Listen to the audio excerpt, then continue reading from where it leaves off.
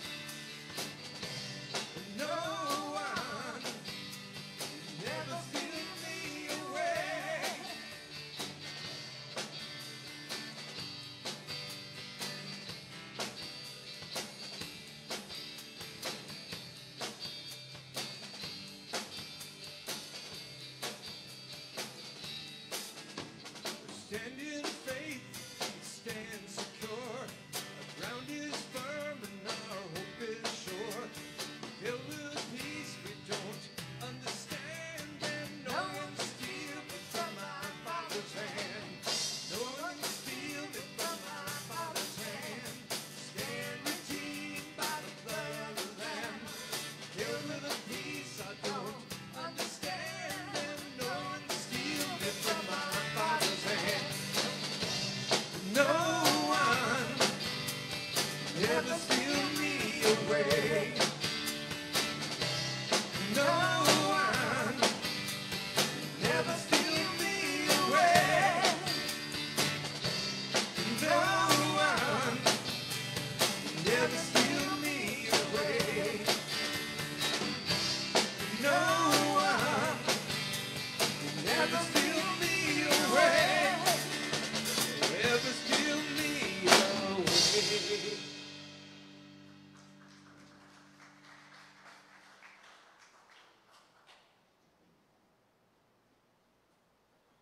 Good morning.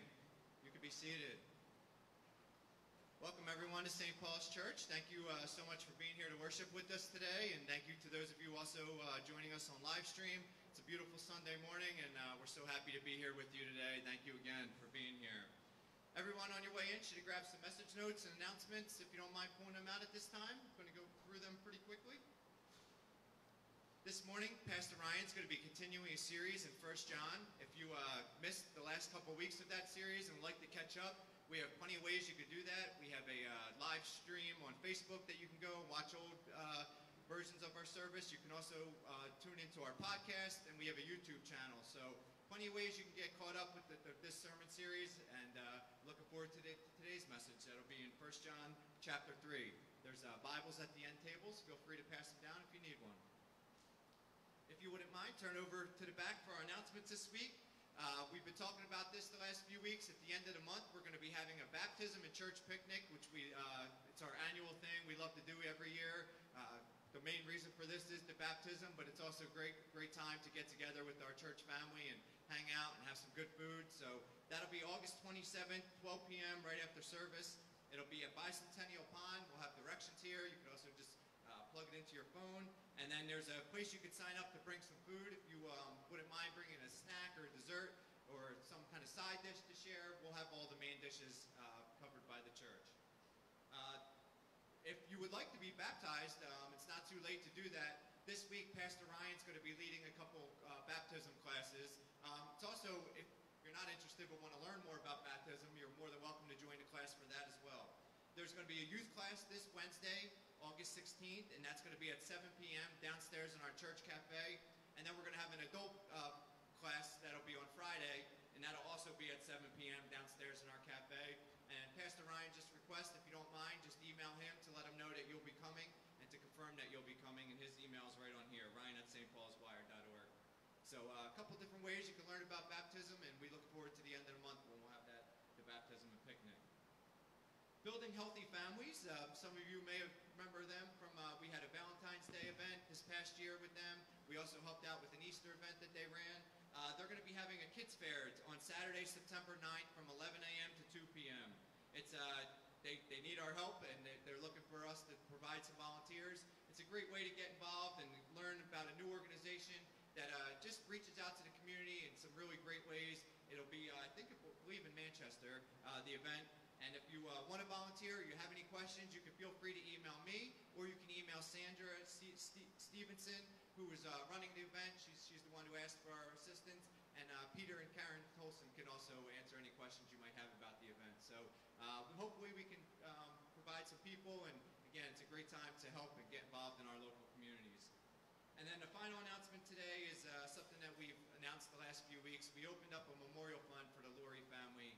As many of you know, Ron and Josh are having a tough time with everything going on. So one way that we can help out is by donating to their page.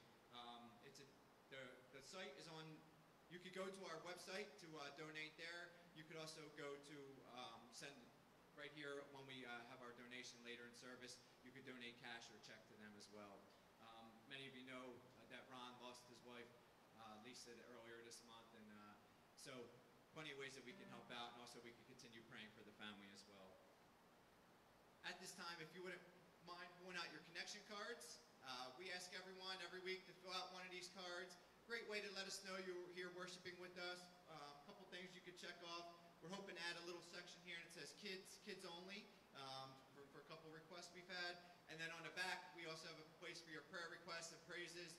You could put these cards in the basket later in service. We'll have an opportunity during communion time. There's also going to be a basket at the back of the room. Now, would you mind standing for today's invocation prayer?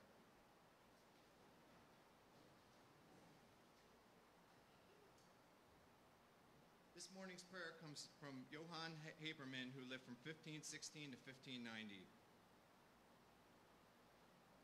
Almighty and merciful God, you are the strength of the weak, the refreshment of the weary, the comfort of the sad, the help of the tempted, the life of the dying, the God of patience and of all consolation.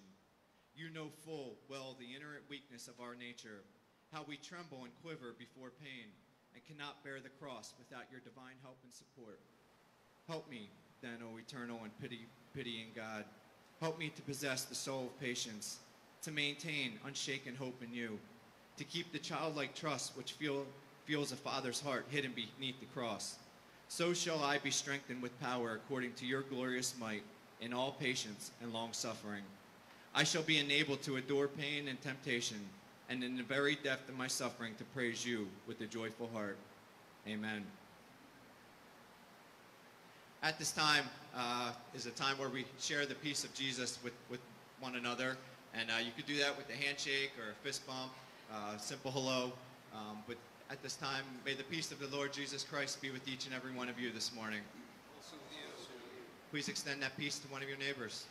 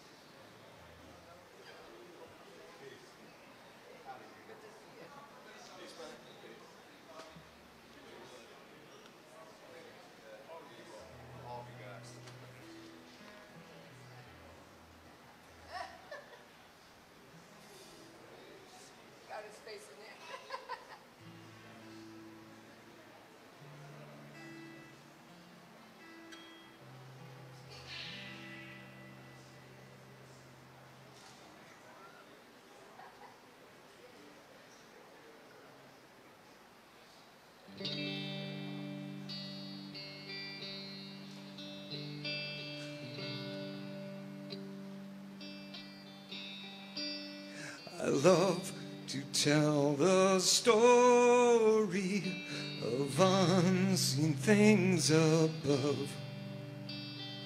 Jesus and his glory, of Jesus and his love.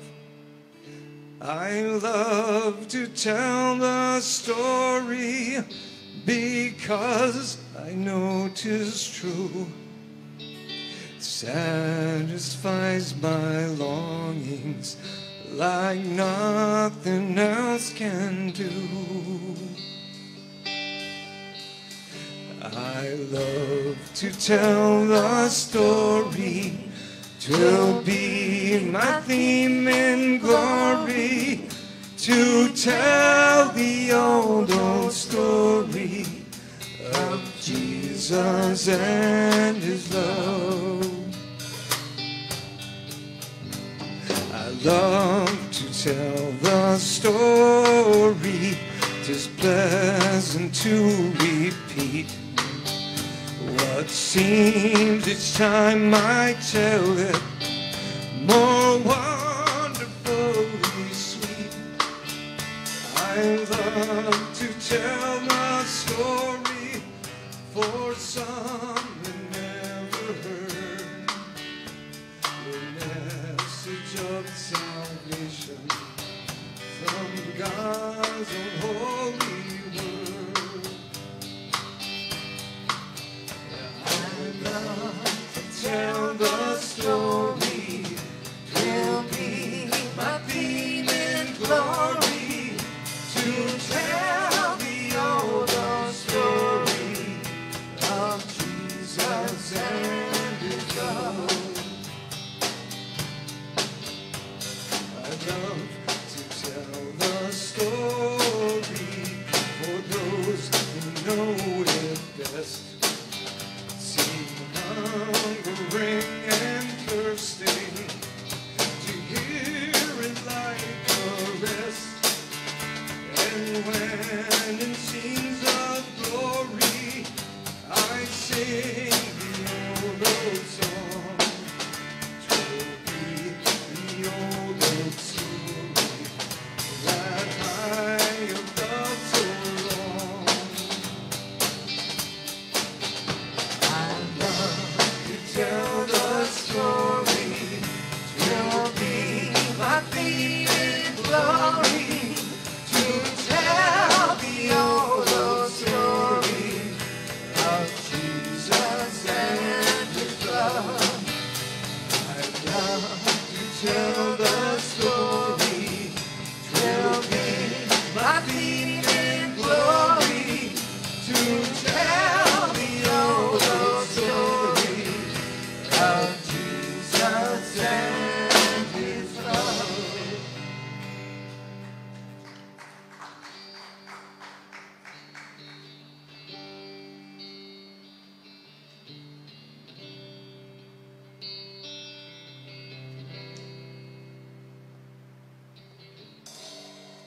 There's nothing worth more that will ever come close. Nothing can compare. You're our living hope. Your presence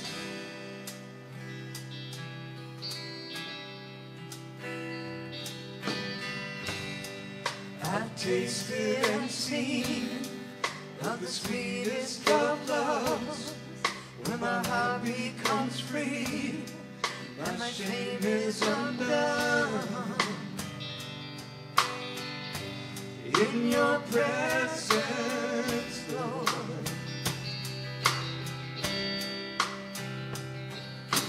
Holy Spirit, you are welcome here.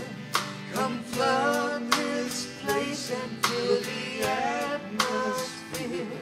Your glory, God, is what our hearts long for. To be overcome by your presence,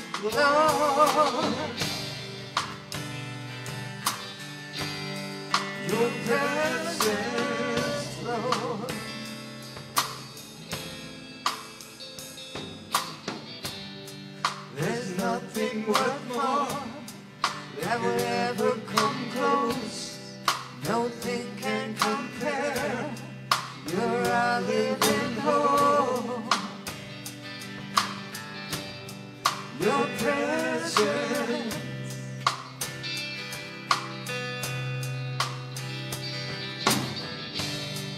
I've tasted and seen of the sweetest of loves, when my heart becomes free and the shame is undone. In your presence, Lord.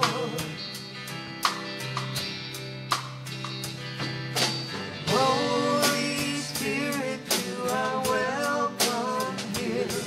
Come flood this place and fill the atmosphere. Your glory, God, is what our heart longs for. Be overcome by your presence, Lord. Your presence, Lord. Let us become more aware of your presence. Let us experience the glory of your goodness. Let us become more aware of your presence. Let us experience the glory of your goodness, Lord. Holy Spirit, you are welcome here. Come flood this place and fill the atmosphere. Your glory, God, is what our hearts long for. Be overcome by your presence. Holy Spirit, you are welcome here. Come flood this place and fill the atmosphere. Your glory, God, is what our hearts long for. Be overcome by your presence, Lord. Your presence, Lord.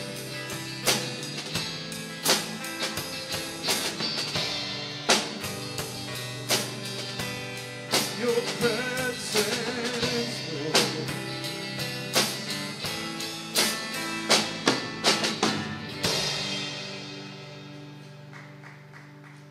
Please be seated. All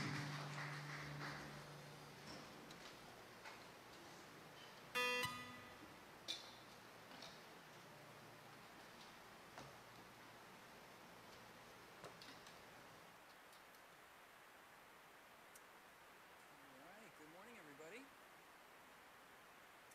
So this is week 5 now in our series, Walking in the Light, lessons from 1 John, and we're going to be picking up right where we left off last time, which is in chapter 3, starting in verse 11. So if you want to follow along in your own Bible, I encourage you to turn there now. Chapter 3, verse 11. Let's pray. Lord, we thank you so much for this morning. We thank you for the chance to worship together and to study the scriptures together. And Lord, we just want to be open to receive whatever it is that you want to teach us today. We invite your Holy Spirit to work in us and among us. And all God's people said, amen. All right. Chapter 3, starting in verse 11. For this is the message you heard from the beginning. We should love one another. Do not be like Cain, who belonged to the evil one and murdered his brother. And why did he murder him?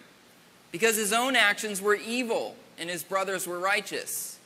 Do not be surprised, my brothers and sisters, if the world hates you. We know that we have passed from death to life because we love each other. Anyone who does not love remains in death. Anyone who hates a brother or sister is a murderer, and you know that no murderer has eternal life residing in him. This is how we know what love is. Jesus Christ laid down his life for us, and we ought to lay down our lives for our brothers and sisters. If anyone has material possessions and sees a brother or sister in need but has no pity on them, how can the love of God be in that person? Do Dear children, let us not love with words or speech, but with actions and in truth. This is how we know that we belong to the truth and how we set our hearts at rest in his presence. If our hearts condemn us, we know that God is greater than our hearts, and he knows everything. Dear friends, if our hearts do not condemn us, we have confidence before God and receive from him anything we ask, because we keep his commands and do what pleases him. And this is his command, to believe in the name of his Son, Jesus Christ, and to love one another as he commanded us. The one who keeps God's commands lives in him, and he in them. And this is how we know that he lives in us. We know it by the Spirit that he gave us. So you may have noticed that John has a couple main points that he likes to return to over and over in this letter. He's happy to keep coming back to them because they're that important. And in this passage, once again, he emphasizes the importance of keeping God's commands. But this time, he's very clear about what he means when he talks about God's commands. He's not talking about things like dietary laws or Sabbath regulations or holiday observances. He's not talking about, fasting on Friday or your hairstyle or dress codes. He has two main things in mind, right? Verse 23, this is his command to believe in the name of his Son, Jesus Christ, and to love one another as he commanded us. Believe in Jesus and love one another. These are the commands that he has in mind. And we should note that those two commands are related, right? Jesus, if we believe in him, right, we should recognize that he commanded us to love one another as I have loved you.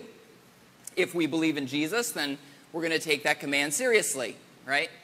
If you say, I believe in my doctor, and she writes you a prescription, and then you just throw it in the trash, well, you don't really believe in your doctor, right? Jesus wrote us a prescription, love one another as I have loved you. And so if we really believe in Jesus, then we should be following that prescription. We should be taking it seriously. And John says that this prescription was part of the original message that they received. For this is the message you heard from the beginning. We should love one another. Now, isn't that interesting? See, in my experience, most of the time when someone says, we shared the gospel message, they mean, well, we shared the good news that Jesus died on the cross for people's sins, and then we invited them to accept that, to believe that. And of course, that is certainly part of the core message of the gospel, the core message of Christianity. But when the people in John's church first heard the gospel, they did not just hear, Jesus died on the cross for your sins, so believe that.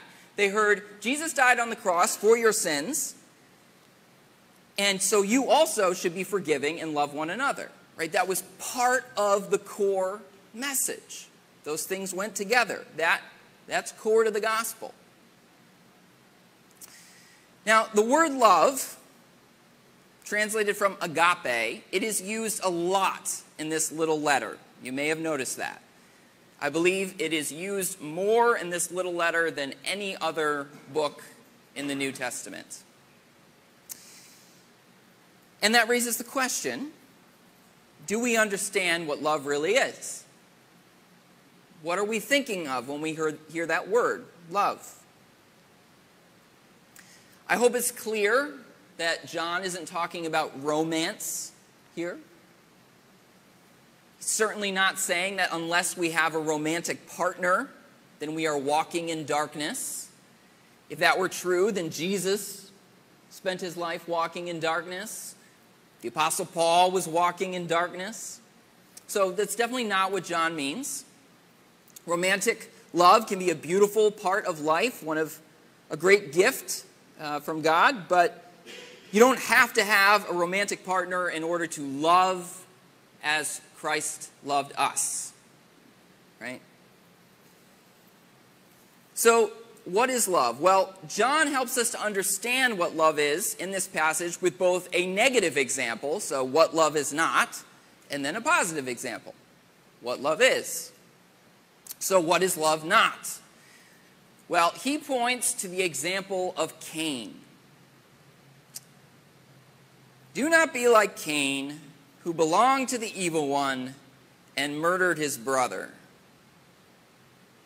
Now, the story of Cain and his brother Abel, it comes from the 4th chapter of Genesis. And about 2 months ago, we looked at that story together. If you were here, hopefully you remember that. Cain and Abel were the sons of Adam and Eve. So they are the second generation of human beings that are featured in the Bible.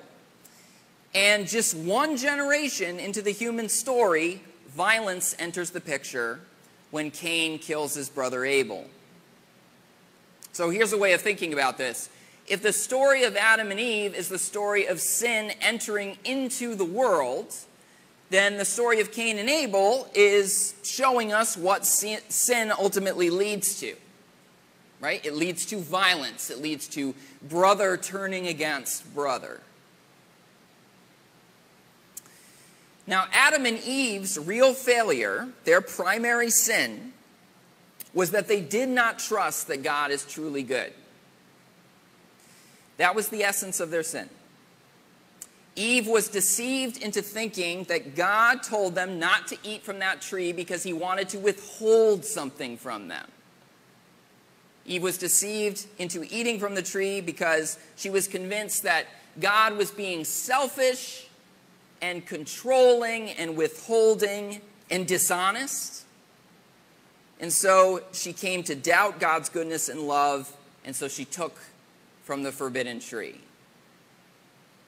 And then, of course, the story of Cain and Abel comes immediately afterwards.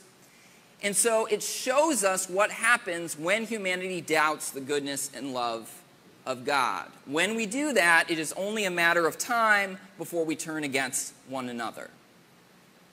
Unless we can believe that God is real and trustworthy and good, then we are going to have trouble loving other people well. So, John presents Cain as the example of what love is not. Do not be like Cain. Now, it might seem obvious. Well, of course, love does not look like murder. We should not be murderers, right? But, if you consider human history, it might not be that obvious to everybody. Throughout history and even today, there are many people who think that faithfulness to God looks like killing the right people. That's what the 9/11 hijackers thought, right? It's what every religious terrorist thinks. It's what some people identifying as Christian have thought when they burned heretics at the stake, or when they supported the Crusades. If we ever find ourselves thinking that faithfulness to God looks like killing the right people, we should remember John's words. Do not be like Cain, that first murderer.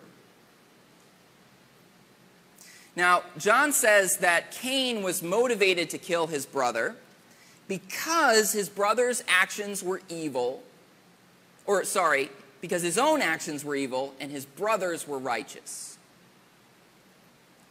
And what John seems to be saying there is that Abel's goodness was intolerable for Cain. He couldn't stand it. Now, why would that be? Well, probably because it was a reminder to him of his own evil actions, right? The contrast, Abel's righteousness, brought out for Cain an awareness of his own wickedness, and he felt judged by that. Now, it wasn't that Abel had actually done anything wicked to Cain. He had just tried to do the right thing. But that provoked this rage in his brother. And so Cain sought to remove his feeling of inadequacy by removing Abel. And when you think about it, that is the same dynamic that we saw at work with Jesus and those who opposed Jesus, right? It wasn't that Jesus had done anything wrong. It was that he had done everything right. And so Jesus' righteousness exposed the hypocrisy of the religious leaders of the time, and that provoked some people to want to kill Jesus and to try to make that happen. So sometimes you lose friends not because you did the wrong thing, but because you did the right thing. And now your presence is intolerable to them because they've chosen differently. Now, of course, part of the reason that John brings this up is because there had been the church split, right? If you've been here, you know we've been talking about this. This letter was written in the wake of a church split where a lot of people had left, and John was trying to reassure those who had stayed. And what John wants them to understand is that they weren't rejected by these people because they had done something wrong, but because they had done something right. And the story of Cain and Abel shows, and the story of Jesus, right, that sometimes that is what happens. Now, I put all that out there, and now I also want to give a word of caution. Don't always assume that any rejection that you experience is due to your righteousness. Okay? It may be because you're being a jerk, right? One of the worst things that a Christian can do is have an arrogant, judgmental attitude, right? And when you have that arrogant, judgmental attitude, any rejection that you experience, you perceive as some kind of persecution. And what we need to remember is that sometimes we're rejected because we're like Cain, not because we're being like Abel. But at the same time, a passage like this reminds us that we can also be rejected because we are like Abel. Caleb?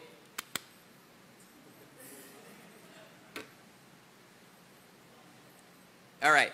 Or like Jesus, right?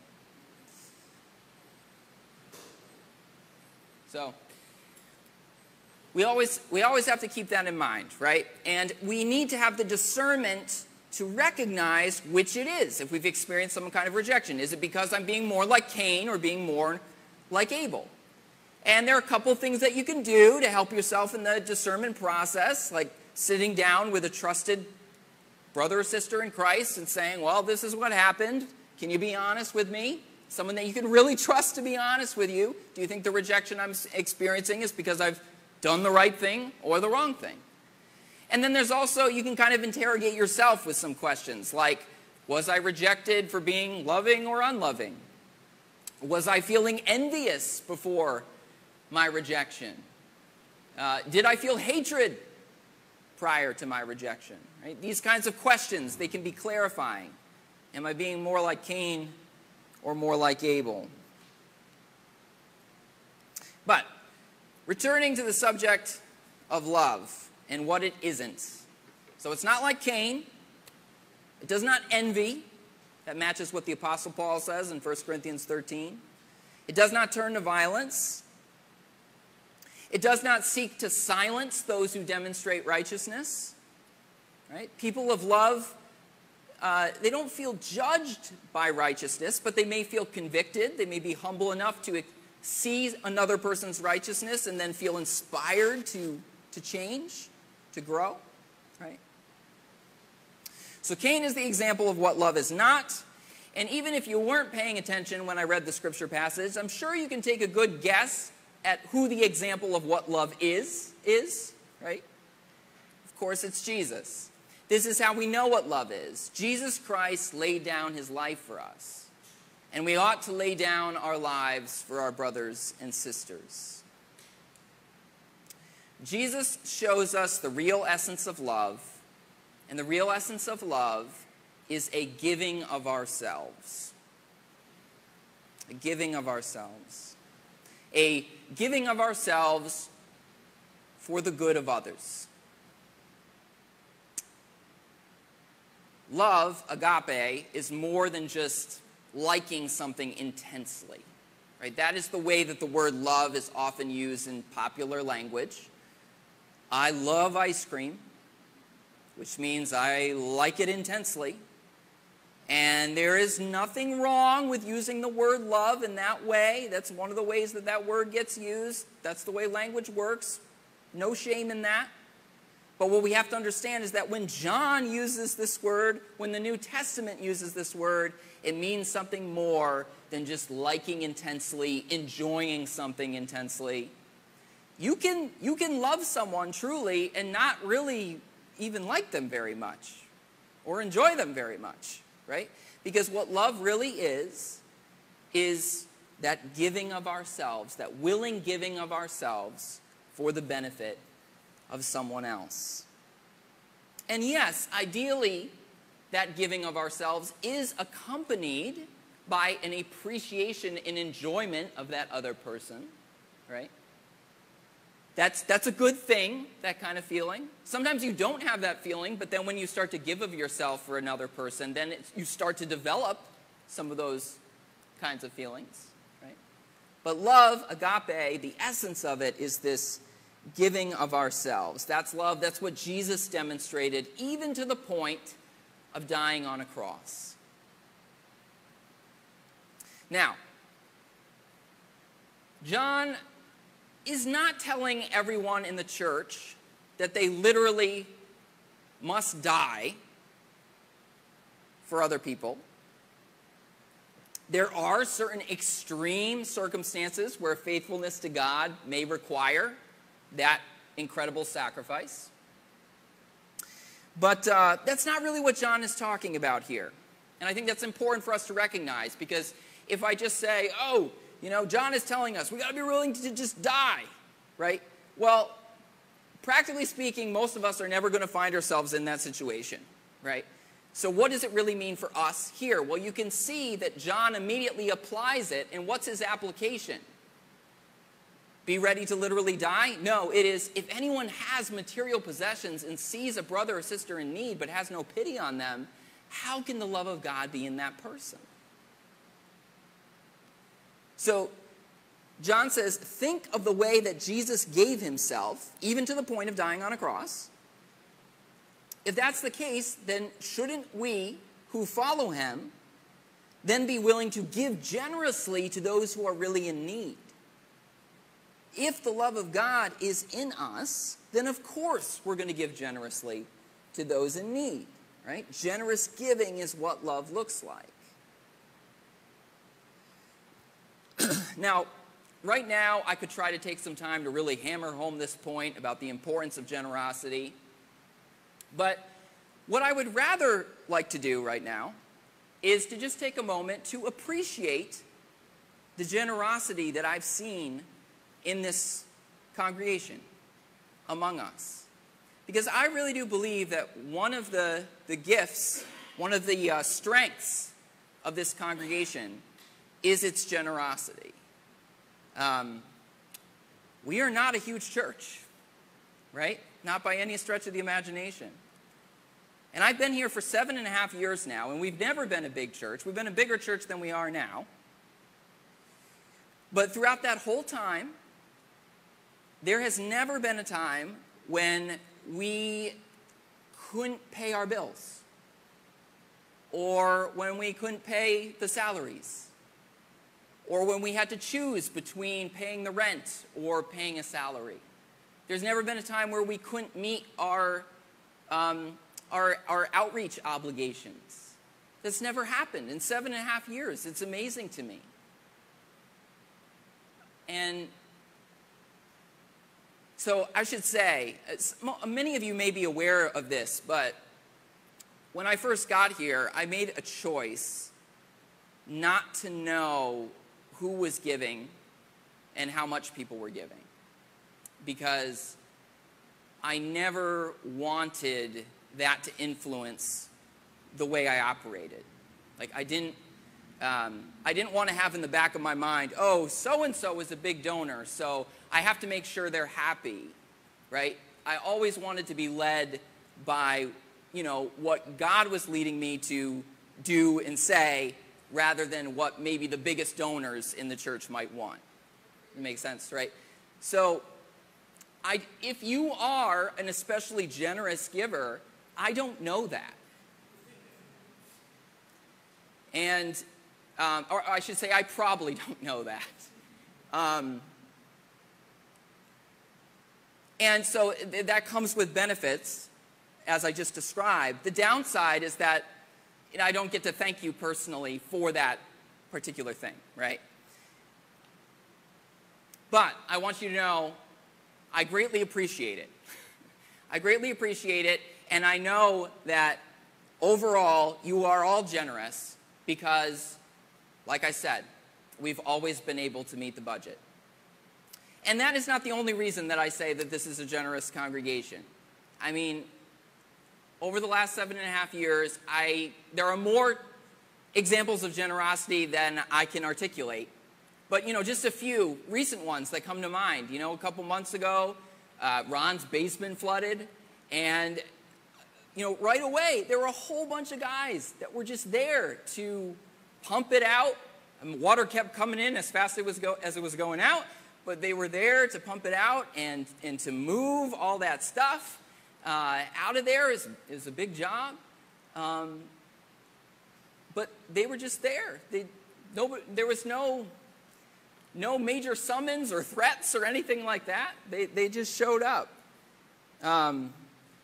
Ayako Mitchell put together 2 meal trains for the Laurie family, and people signed up to deliver those meals, to make those meals. I know that's not easy. I have a hard enough time feeding myself, and so when you guys decide to put together a meal for somebody in need, that's a beautiful thing. And, there's always a little bit of fear in me when somebody says, oh, let's do a meal train. I'm like, will people make the food?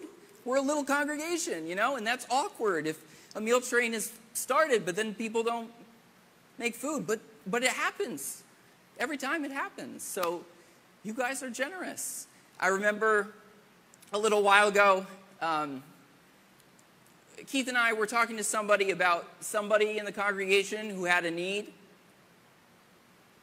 And then just, really fast, this person pulls out like $300 in cash and just says, oh, give it to them. Who carries cash, right? But there it was, right?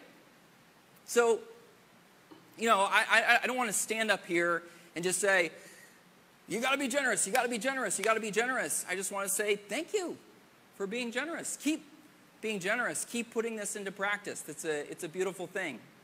It's what God wants the church to be. All right. So there's one last part of the passage that I want to address. If you're like me at all, this was the part that when we read it, it was the hardest to follow. It's verses 19 through 22. This is how we know that we belong to the truth and how we set our hearts at rest in his presence. If our hearts condemn us, we know that God is greater than our hearts and he knows everything. Dear friends, if our hearts do not condemn us, we have confidence before God and receive from him anything we ask because we keep his commands and do what pleases him. What does John mean there? Well, let me be very, very honest. Sarah and I moved this week, so I did not get to look at this as closely as I wanted to. But I did look at it closely enough to know that there's debate about this passage and what exactly it means. And it probably won't surprise you to know that there are some people that think this isn't the best translation. Now, there's a lot of passages like that, but this one in particular is a tough one because there's several words in there that can mean different things. And one of the subjects of debate is how best to translate the word here that is translated as heart. Because we hear the word heart and we might think of something like our conscience. But at least one commentator that I read said that we should think of the word heart here as representing our ungenerous desires. Our ungenerous desires. And so when John talks about our hearts condemning us, remember, he's just talked about how we should be generous, right? So when he talks about our hearts condemning us, we should think about when our ungenerous desires are really strong. And when he talks about our hearts not condemning us, we should think about when we do the right thing rather than listening to our ungenerous desires.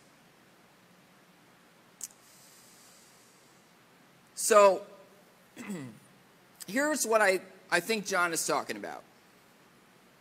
Sometimes you know in your heart that you should give of yourself in a particular situation, right? Maybe some money, some time, some energy, giving some attention to somebody in a particular moment. But the ungenerous side of you is rebelling against that, you know? And it's trying to make some argument to say, not my problem. So John is saying that when our ungenerous desires are strong, we need to remember that God is greater than those ungenerous desires, meaning God is really generous, right? God gave Jesus Christ. Jesus Christ died on the cross for our sins. God is way more generous than what your ungenerous heart is telling you in that moment. And in those times when we feel overcome by our ungenerous desires, we need to remind ourselves of God's generosity. And in those times when we do manage to overcome our ungenerous desires, he's saying that we're going to find our relationship with God coming alive. It's going to become stronger because we're going to be acting in line with his will. And we're going to experience our prayers getting answered more because we're going to be asking for the kinds of things that God really wants. So when you hear that voice that is discouraging you from generosity, that voice that consistently says, not my problem, not my problem, not my problem, don't be too quick to give in. Now, I know this is complicated. Yes, there are some times when someone's need is not your problem. You cannot solve everybody's problems. You're not meant to be God. Yes, we have to have some boundaries, okay? All of that acknowledged, okay? At the same time, do not be too quick to give into that voice that says, not my problem, all right? Remind yourself of the generosity of God, the generosity of Christ, who did not look at humanity and say, not my problem, right? But who said, I will give of myself for them. So commit yourself to living generously, because as you do, you will have confidence before God and will receive what you ask. Sometimes we feel spiritually dry. I think anybody who has tried to walk with Jesus, to do this life of faith for an extended period of time, experiences times of feeling spiritually dry, like God feels distant, like things just don't feel as real as they used to. You might be thinking, I want to feel God, but he doesn't feel close. John would say, if you want to feel spiritually alive, be generous. Be generous. Become generous. Because practicing love, real love, is the key to bringing us near to God and experiencing his presence. Let's pray. Lord, we thank you for your generous love. And we pray that you would help us to embody that generous love to one another and to a world that needs it. And Lord, if we're feeling spiritually dry this morning, we pray that you would help us to see ways that we might be able to give of ourselves for those in need. And we pray that as we do, Lord, we would experience your nearness, and we would experience the ways that you meet us in prayer and answer our prayers. We give you thanks, Lord, in Jesus' name. Amen.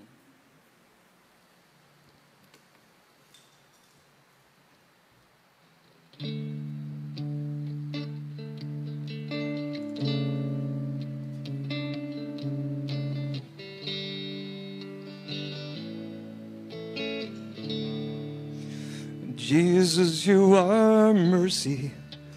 Jesus, you are justice. Jesus, you are worthy.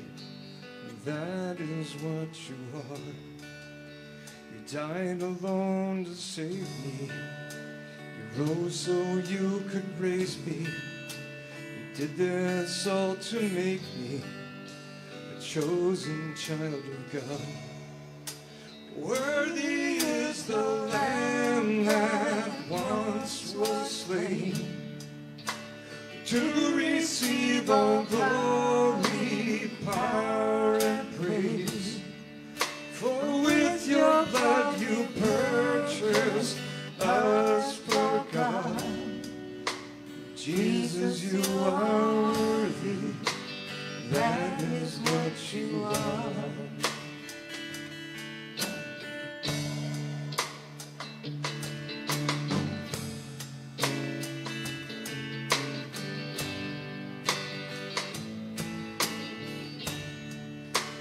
Jesus, you are mercy.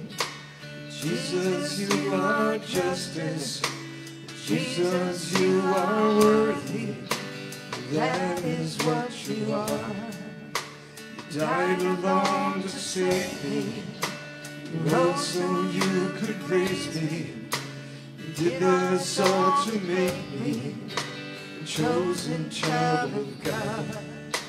Worthy is the Lamb that once was slain to receive all glory, power, and praise. For with your blood you purchased us for God. Jesus, you are worthy. That is what you are. Jesus, you are worthy. That is what you are.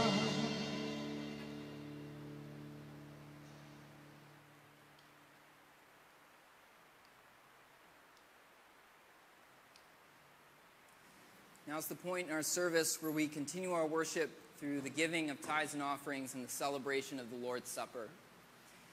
Here at St. Paul's, the communion table is open to anyone who's put their faith in Jesus. And if you're not sure what that means and you'd ever like to know more, I encourage you to set up a time to meet with me. I would love to talk to you about that. Or maybe you could talk to somebody else that you know in the congregation. I'm sure they would love to talk to you about that. When we participate in this sacred act, we are remembering Jesus' sacrifice, his generosity in the way that he commanded us to remember it. The way we do communion here at St. Paul's is we invite you to come right up to the table, and I will say the body of Christ given for you and the blood of Christ shed for you. You can receive it with a thanks be to God or an amen. You have two options.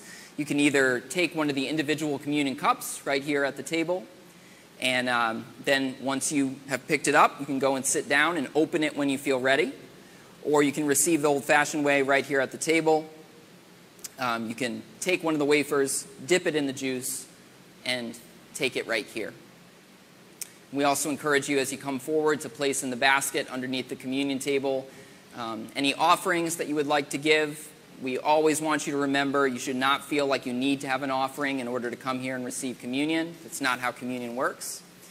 But do remember that your offerings are how our church is able to continue doing what we do, and it's one way of expressing your worship of God. And then also, please place in that basket your connection cards with any prayer requests you have written on the card, any questions you might have, or ideas you might want to share. We have a team that reads those cards every week and prays over them. Let's stand together and confess our faith.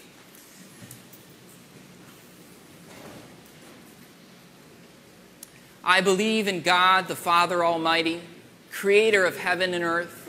I believe in Jesus Christ, his only Son, our Lord. He was conceived by the power of the Holy Spirit and born of the Virgin Mary. He suffered under Pontius Pilate, was crucified, died, and was buried. He descended to the dead. On the third day, he rose again. He ascended into heaven and is seated at the right hand of the Father. he will come again to judge the living and the dead. I believe in the Holy Spirit, the Holy Catholic Church, the communion of saints, the forgiveness of sins, the resurrection of the body, and the life everlasting. Amen. On the night that he was betrayed, Jesus took bread, and when he had given thanks, he broke it. And he said, "This is my body, given for you. Do this in remembrance of me." In the same way, after supper, he took the cup. And he said, "This is the new covenant in my blood. Do this in remembrance of me. For as often as you eat this bread and you drink this cup, you declare the Lord's death until he comes again." So as you feel called and as you feel led, come and receive God's holy gifts for God's beloved people.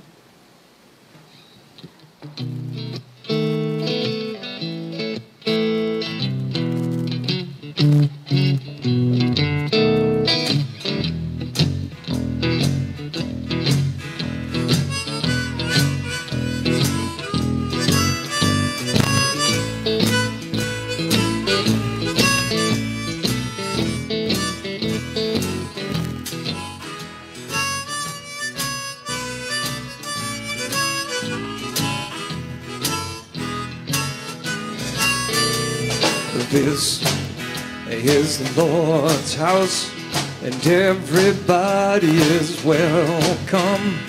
This is the Lord's house, and everybody is welcome. This is the Lord's house, and everybody is welcome. You can come on in, taste the bread of life.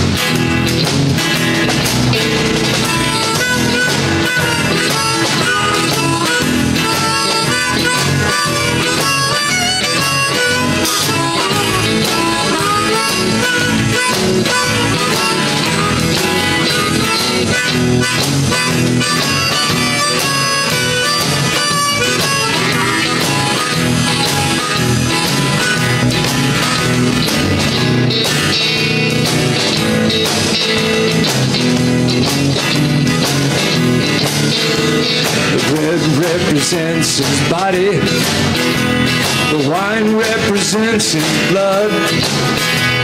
If your heart is right with him, you can eat and drink in love. 'Cause this is the Lord's house, and everybody is welcome. This is the Lord's house, and everybody is welcome. This is the Lord's house, and everybody is welcome. You can come on in, taste the bread of life.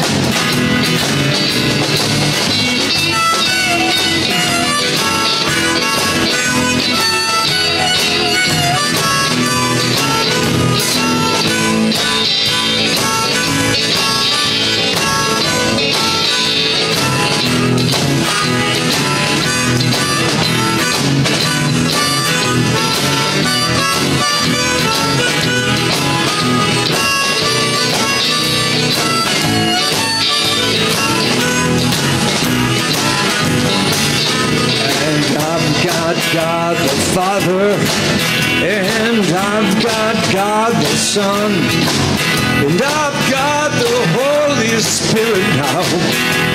These three are one, and this is the Lord's house, and everybody is welcome.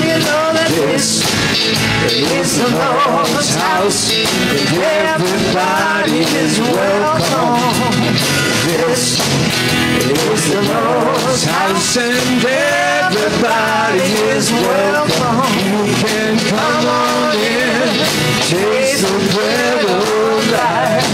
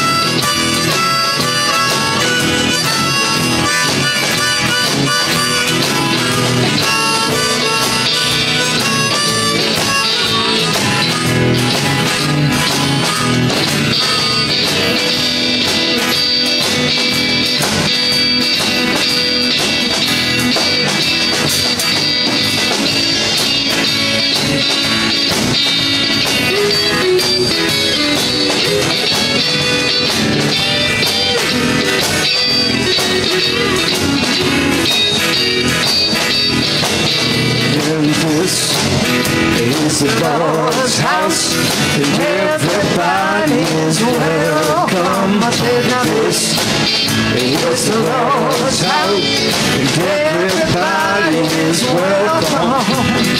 This is the Lord's house, and everybody is welcome. You can come on in, taste the bread of life. You can come on in, taste the bread of life. You can come on in and taste the bread of life.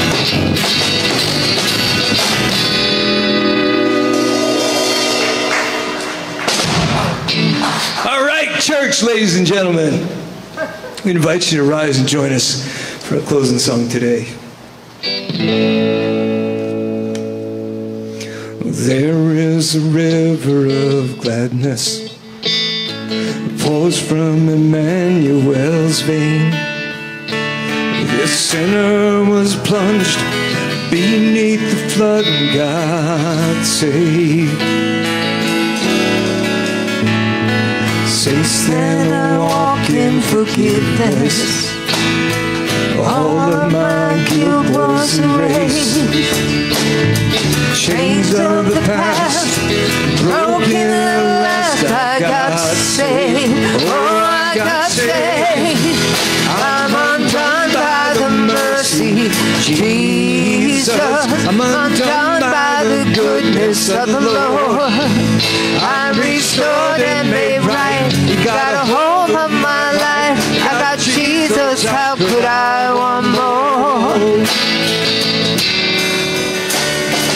I've received nothing but goodness. I've tested and tasted your grace. I was so lost till I fell at the cross and God saved. Oh, I got saved. I'm undone by the mercy, Jesus. I'm undone by the goodness of the Lord. I'm restored and made right. You got a hold of my life. I got Jesus. How could I want more? The love of God gave me His pardon. The love of God won't let me say the same. The love of God calls me up higher. His will is stronger. Why I got saved. I'm undone by the mercy, Jesus. I'm undone by the goodness of the Lord. I'm restored and made right. He got a hold of my life. I got Jesus. How could I want more? I'm undone by the mercy, Jesus. I'm undone by the goodness of the Lord. I'm restored and made right. He got a hold of my life. I got Jesus. How could I want more?